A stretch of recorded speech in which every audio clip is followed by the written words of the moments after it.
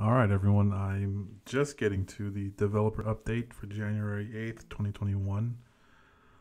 Haven't seen anything yet, so everything's fresh to me right now.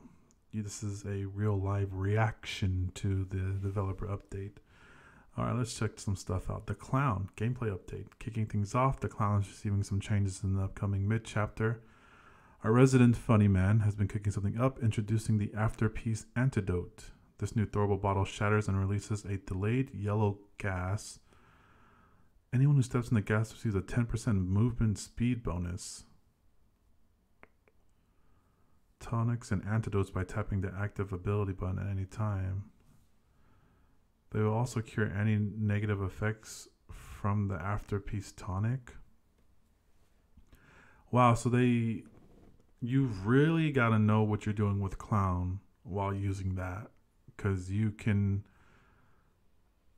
make but a poorly thrown bottle will make the survivor faster as well. Damn. So you really got to know what you're doing, which most of the time I don't when I'm killer.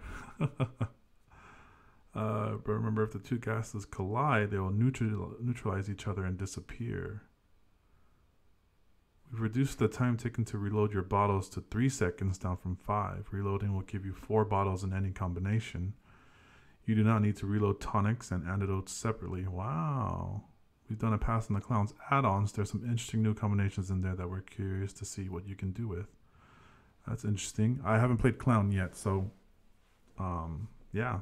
My Clown mains, let me know what this means to you. Oh, whoa. A HUD update?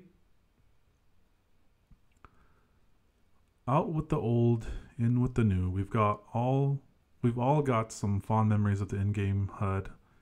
After 4 years of additions, we thought it was time to rebuild it from the ground up. Yo, so they're up there now?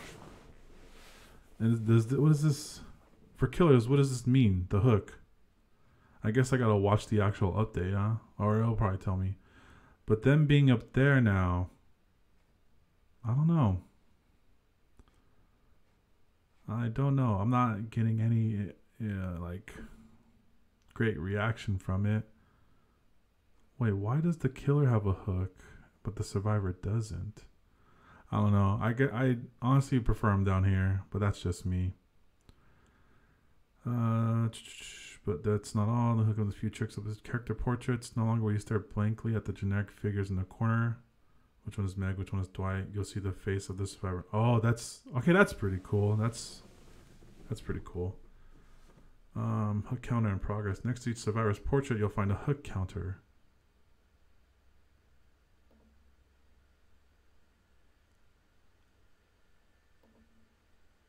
Where? Oh, I guess they're not hooked. So, oh, is it the counter right here? Okay. I'm having a derp moment right now. Killers will also see me showing their hook progress to give them an idea of how well they're doing. Oh, so that's what that hook up there is.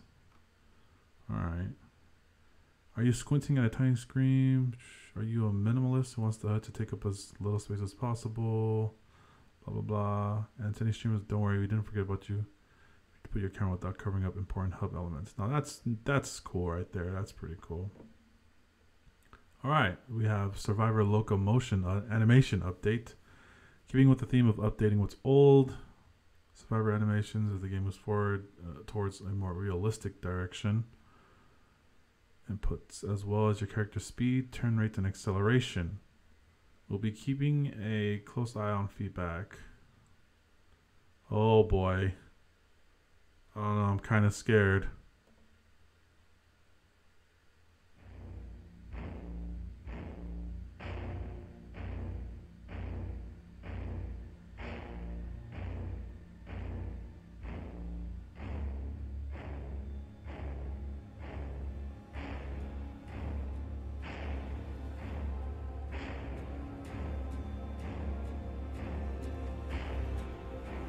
I mean, okay.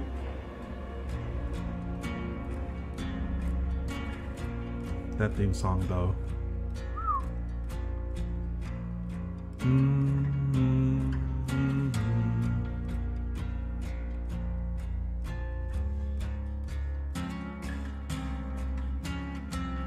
looks like she's actually crawling. Oh, I like that. Oh, I like that they actually fly when you smack them now. What?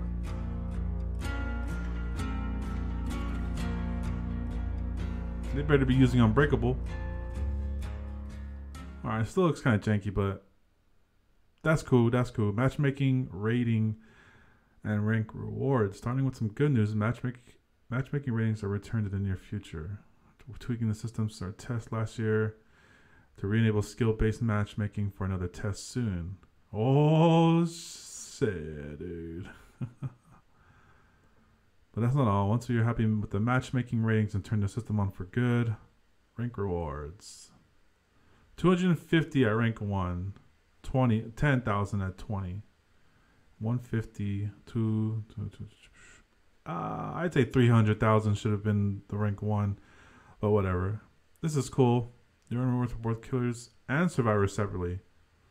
Oh, that's why they have it the way it is. That's okay. I'm a fan of this. The skill-based matchmaking. We shall see. Graphics update. In case you missed the reveal, the next realms due for a graphics update are the Gideon Meat Plant and the Crotus Pren Asylum. Here's a sneak peek at what's to come. Ooh. I like. How about Meat Plant? Alright. I guess they can't do a whole lot since it's, it's... I forgot the word, but you know what I mean. Small quality of life and balance changes. Oh boy, here's what I want. A keen survivor can see the wraith while he is cloaked. We'll be changing his cloak shimmer to only be visible when close by. Completely invisible, somewhat visible, unchanged. Taps on the wraith while he's cloaked. Oh, interesting. A small little wraith buff. You stepped in a trap, now what? Previously, you would have a 25% chance to escape a trap each attempt. But 4 attempts only adds up to roughly a 68. This makes traps pretty unreliable. Or they could try dozens of times without escaping. To combat this, we are switching to a flat distribution. Each time a survivor steps in a trap, it will take them between 1 to 6 attempts to escape. What does this mean in practice? Between 1 to 3 attempts, the chance to escape is lower than before. The chance to escape. Add-ons which reduce the chance to escape. Am I going to escape? Am I going to get there in time? Interesting. Deep wounds.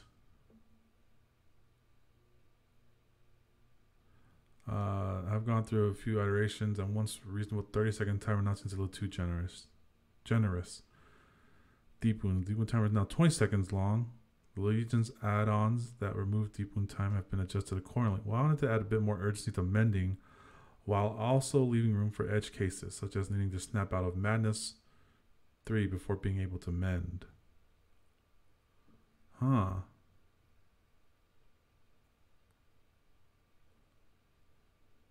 Wow, okay. Oh, my boy Pebble. The time to, and simplifying its perk tiers to make it more usable at lower levels. Hey, the Pebble. Fixated. Don't you hate it when you get hit so hard that you forgot how to walk slightly faster? Fixated will now remain active even if you're injured. Alright. Oh boy. There's a few things we like to address. Transferring the same hex multiple times can get out of hands. Hexes are meant to be strong perks that can be destroyed, and having to destroy the same hex 4 times can be a bit much. Since tokens aren't transferred when a hex changes totems, Undying was unpopular with perks other than Ruin, which does not have any tokens and is immediately at full power. Having aura reading on all totems also made a very powerful tracking perk on top of its other effects, and it's a little redundant with Hex Thrill the Hunt. Oh, anytime a Hex totem is cleansed, it will replace the Hex Undying totem. Hex Undying is then deactivated. This ensures that the first totem cleanse is never your other Hex perk. Any tokens you've accumulated are now kept when the Hexperk transfers totems. This way you're not starting from scratch. We hope this makes Hex perks other than just Ruin. Okay, well, I never used Undying, so... But that's crazy. That's interesting. Let me know how you feel. You could follow up and hit a star within 15 seconds of them. So we're... 30 seconds! Holy crap. Damn. Open-handed. Open-handed makes for some interesting builds, but the low values meant that you needed to convince other survivors to stack it to see any noticeable results. To make this more appealing, we'll be increasing the R rating range between 8, 12, 16 meters, but limiting you to the effects of one open hand at a time.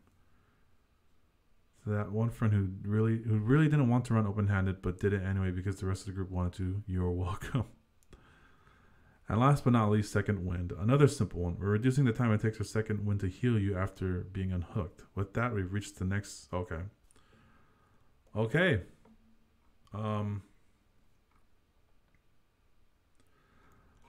I'm a little overwhelmed, but I guess there's some good stuff in there, and then there's some other stuff I'm just kind of like, did that really need a change? Let me know what you think, and I will see you guys next time. Bye.